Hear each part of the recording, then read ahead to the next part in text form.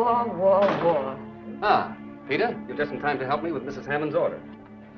You know my boy. He's still stationed over there. 1 can of pork and beans. Did you see what Robert Wilson said in his column today? He says unless we're prepared, there's just no way of avoiding it. 1 can of pork and beans, Peter. The scientists say we'll all be blown to bits in the next one. I declare I don't know what the world's coming to. Seems like it's human nature to want to kill.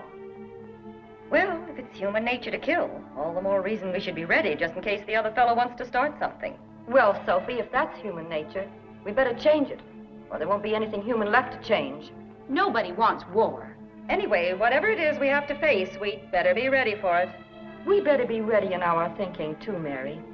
Not just with our bombs.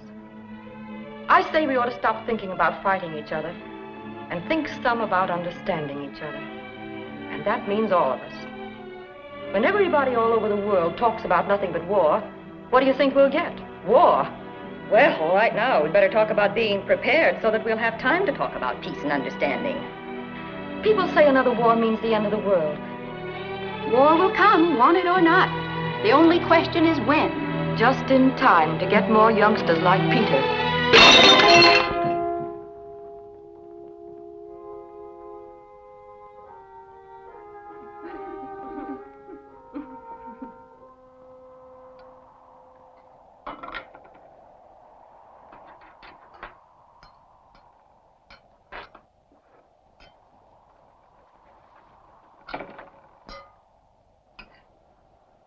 Gramp, the world isn't going to be blown up and everybody killed. Is it, Gramp? Many's the time I thought it might, lad. Especially on a night like this. When everything is feeling and looking sorry and gray-like. Sure, that's why I keep a bit of green about always. It was Eileen's teaching, it was. She couldn't stand being without a plant or a bit of evergreen about. It kept her mindful, she'd say, on a lonely night that spring would come. Oh, I can remember how she'd turn to me, looking all mystical and sweet, and she'd say, "The wind don't know what I know, stamping about like a mad old bull, scaring people to an early grave.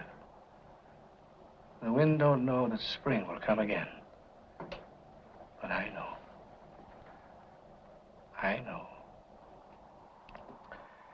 Yes, the bit of green helped her, it did. It's the color of spring.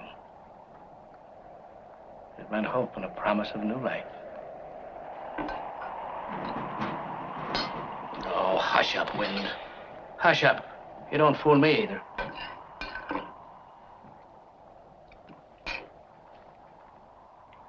Believe me, laddie, no matter what people say at the time, the world will keep on going for a long, long while.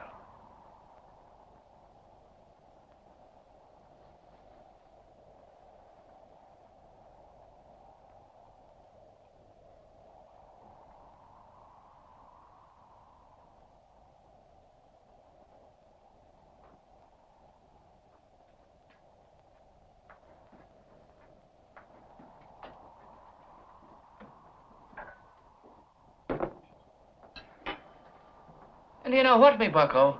I forgot with all me blathering to tell you the most special and best thing of all.